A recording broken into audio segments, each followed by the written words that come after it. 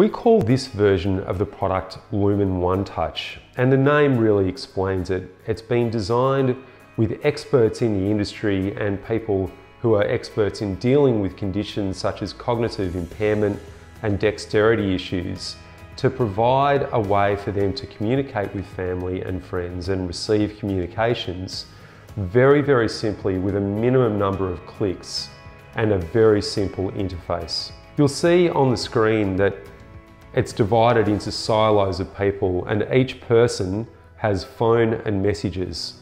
If someone wanted to make a call, it's as simple as touching that person's photo and it will continue to make a call. And messages works exactly the same way. If I want a message from Paul, I click on messages and there are the messages very simply for me to see.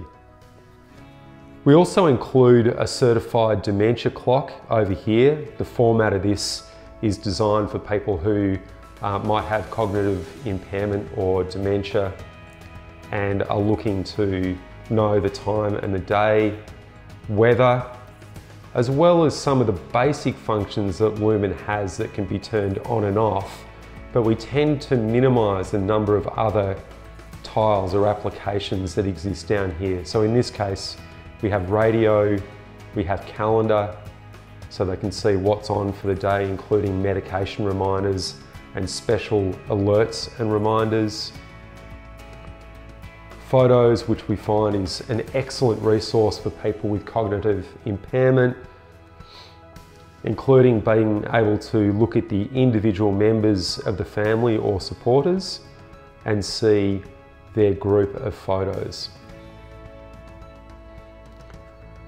You'll also see that the screen has the option of the supporter alert, the same as the other version or bright version of the product does.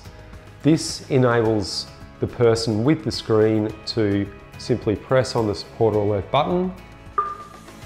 We're notifying your supporter network now.